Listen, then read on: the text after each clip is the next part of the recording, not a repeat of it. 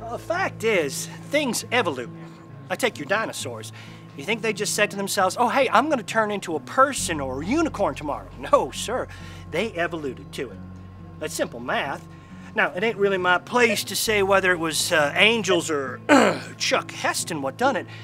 Well, you can't deny we've done some evoluting in the carrying things around department. You see, early people, they carried stuff around in their underpants.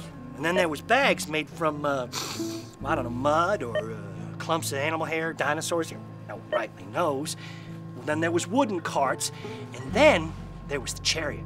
Somebody said, hey, why don't you throw a handle on that? And quick as you could say, intelligent design, metal basket appeared.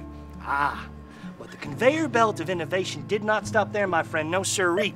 It put wheels and a frame to a more specificer kind of basket with a kiddie seat and a cup holder and, dare I say, a soul. And then, poof, carts moved into the interweb to be controlled by computers just to be abandoned by folks.